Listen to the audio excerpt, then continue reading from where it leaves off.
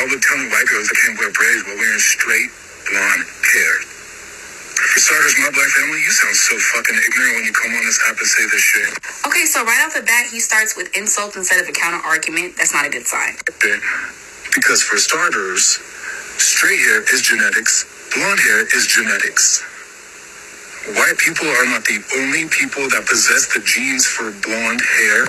At what point did I say only white people have blonde hair?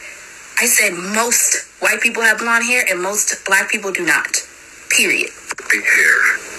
Just like they do not possess the gene for blue eyes or green eyes. Okay, so not only is this guy trying to claim that there's a surplus of black people with blonde hair running around and straight hair, he's also trying to claim that there's a surplus of black people born with naturally blue and green eyes. When we all know these black girls get their eye colors from the beauty supply store. Y'all are living in La La Land. Y'all are so ignorant that you don't even know the difference between culture and genetics. Here we go, calling me ignorant again.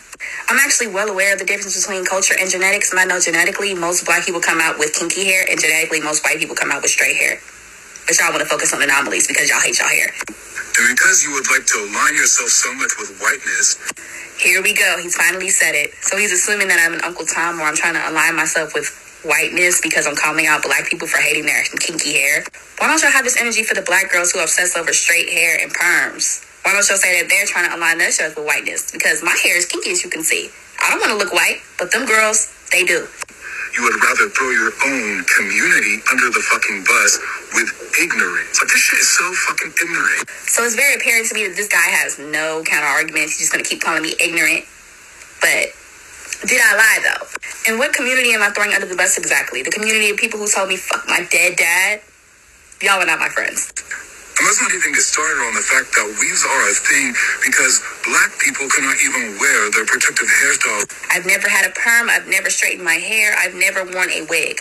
The only people who have ever discriminated against me for my natural hair were other black people.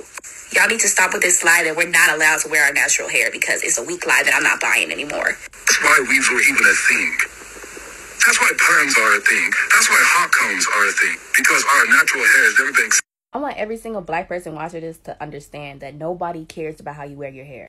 If y'all truly loved y'all hair and wanted to wear it so bad, y'all would. Nobody would be able to stop y'all. Ain't we so big and bad? Ain't we black? But when it comes to our hair, y'all are so meek. Y'all are okay with conforming, right? Oh, they don't like our hair, so we're not going to wear it. We're going to hide it. It's okay. I said it once and I'm going to say it 1,000,000 times. Y'all need to stop being racist and learn to love y'all own hair. Because y'all do not.